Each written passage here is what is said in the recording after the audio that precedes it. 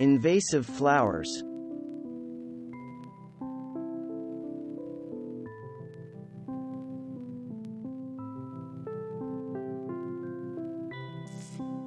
After all of the effort gardeners spend trying to get finicky roses to bloom and shrug off pests and diseases, an aggressive grower like Rosa multiflora seems almost welcome.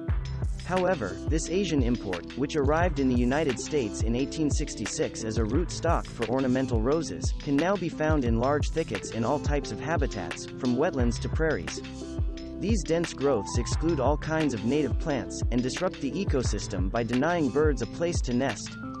A single plant can produce 1 million seeds, which can retain the ability to sprout for 20 years. As an 1806 introduction, Japanese honeysuckle seemed like a good idea, as it was ornamental and provided erosion control. Now the plant is considered an invasive across the eastern United States. The aggressive vines form smothering mats in natural areas, and can even girdle young trees. The native coral honeysuckle, Lonicera sempervirens, is a pretty substitute. Weedy, destructive, and available at your local nursery?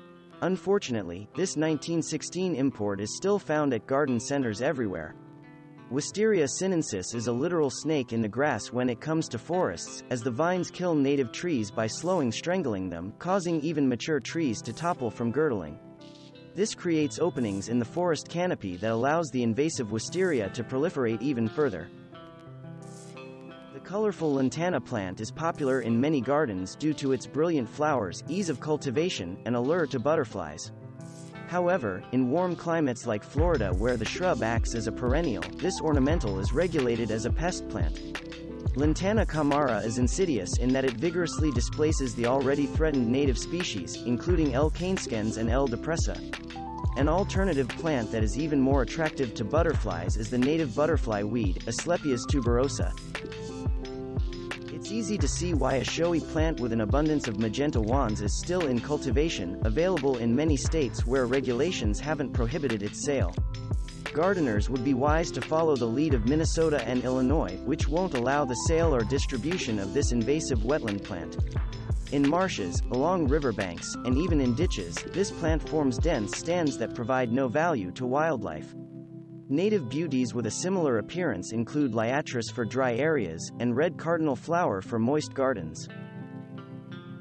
Brought to the United States as an ornamental plant in the 1870s, Spirea japonica seemed like a benign choice in the landscape. The shrub is hardy, adaptable, and the pink flowers appeal to butterflies. However, this garden center staple has a dark side.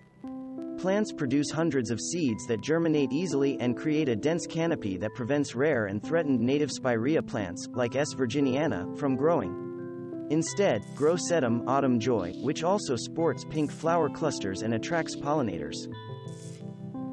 Anyone who has planted bugleweed in the hopes of covering a difficult-to-plant spot in the landscape probably won't be surprised to learn that it has invasive tendencies.